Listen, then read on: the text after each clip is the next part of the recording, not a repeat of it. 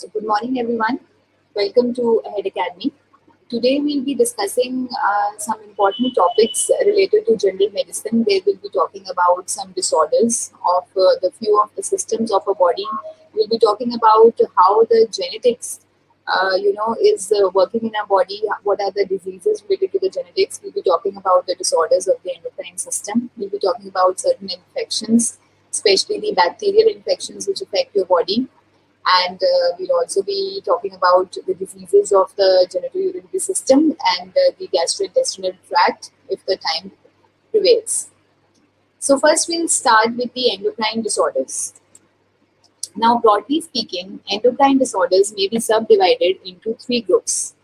Now, endocrine, obviously, either we all know that the endocrine glands, they secrete the hormones, right?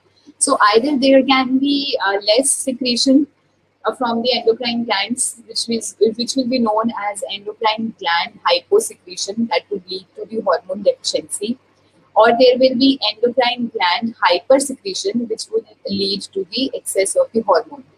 And the third, cause of the disorder of the system would be obviously nowadays very common cause, that would be your cancer or your tumor, which would be benign or malignant of the endocrine glands. But the basic diagnosis of the endocrine diseases may be difficult. It's often not possible to directly assay the hormone levels in the blood, making actually the indirect measurements necessary. So we should know what are the ways to indirectly measure them so as to we can actually diagnose that what is the condition the patient is actually suffering from. This is a basic overview of the human endocrine system, where we can see, that topmost in the brain we have the pineal gland, below which we have situated the pituitary gland. Then as we go downwards towards the neck area, we have the thyroid glands, and behind the thyroid we have the parathyroid glands. Then as we move towards the trunk, we have the thymus. This is the thymus that we have. And as we are going downwards at the from the trunk area, just above the kidney, we have the suprarenal glands or the adrenal glands, and in between the kidneys we have the pancreas situated, and then we have ovaries in females and testes in males. So these all glands together, they constitute the human endocrine system. So there are two major divisions of the pituitary gland, because first we are going to start with the pituitary.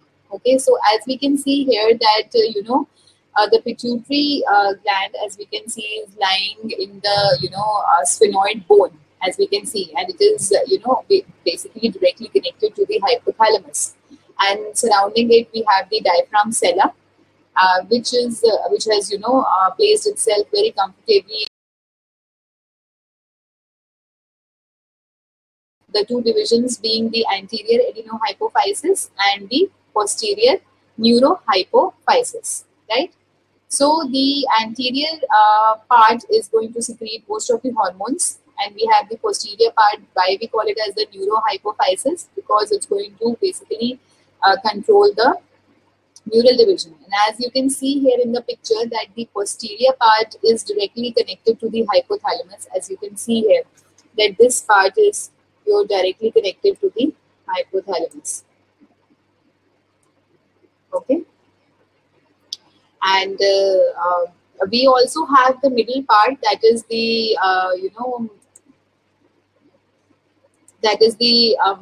middle hypophysis, and that part, if anybody can tell me which hormone it is secreting, which comes from the median part of the pituitary gland. Anybody can tell me that which is the hormone which comes from the median part of the pituitary gland?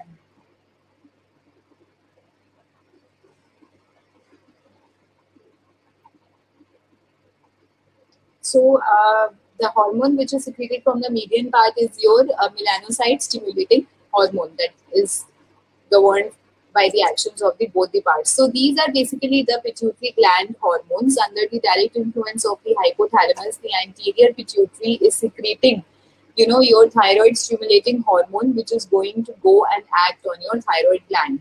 Okay, then it is also secreting it, and it is going to release your thyroxine. Then it's secreting your adrenocorticotropic hormone, ACTH, which is going to act on the adrenal cortex and going to produce the hormones like cortisol and other hormones. Okay.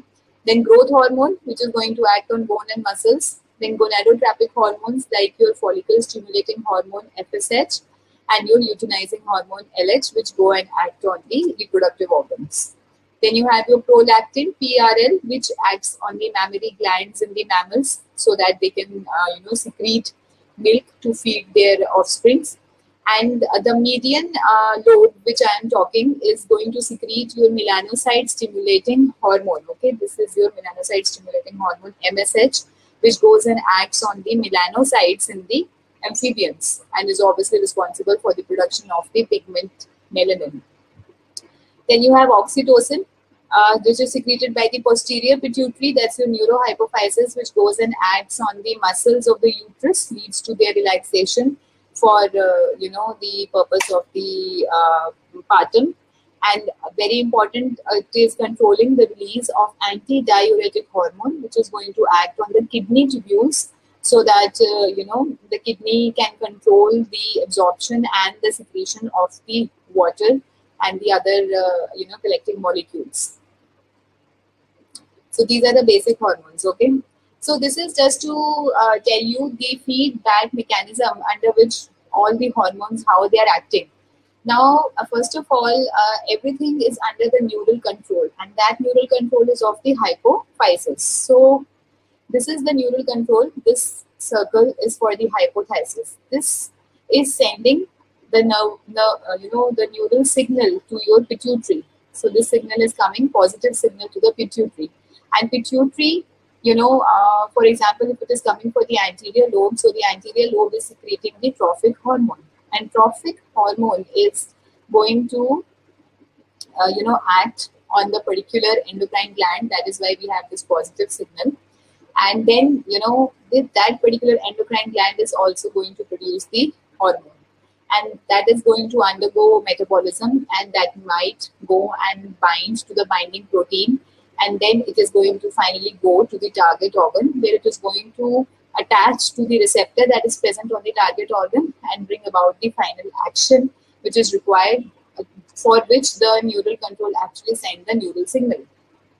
Now, when the particular action has been performed of what was required, then the signal is given by the target organ, and this hormone sends a negative feedback to the pituitary gland, and also it sends a negative feedback to the neural control to stop the production. So both ways the signal is sent. The hypothalamus also receives the signal to stop sending the messages to the pituitary gland, and pituitary gland also receives the signal directly from the hormone and also from the hypothalamus to stop the production of the trophic hormone. So this remains as a negative feedback mechanism, which means that whenever any hormone production is required in the body for performing any action, that at that time the positive feedback is given, and the time when the action has been performed, at that time the negative feedback is given, and that action is diminished by stopping the production